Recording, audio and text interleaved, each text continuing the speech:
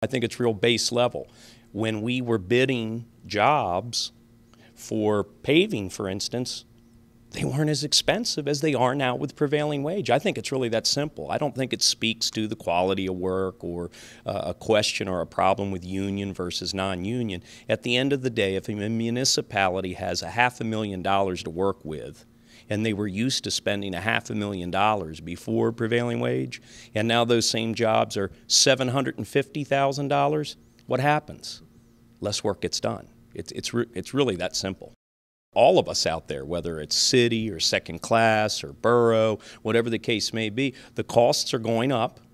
The funding stream is not going at the same rate that the costs are. So as we have mandates that insist upon a higher cost to do business, and we don't have the funds to meet that higher cost, it means reduction in services and infrastructure rebuild, things that we were used to doing previous to such a requirement.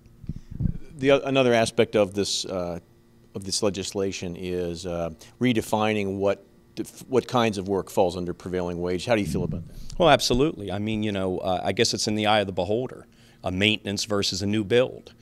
Most of what we're doing here in Pennsylvania, just by virtue of its age, is maintenance.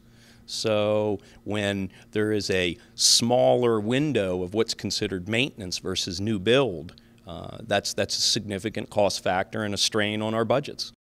I'm from Western Pennsylvania. I mean, I think this might be the union capital of the Commonwealth. Well, maybe third to Philadelphia and Pittsburgh. But, yeah, certainly we have a lot of people that have their families and are based on union wages and work for companies that provide great services and great quality of craftsmanship. And that's not in question. The problem is our costs have gone up, and we weren't prepared for that to happen.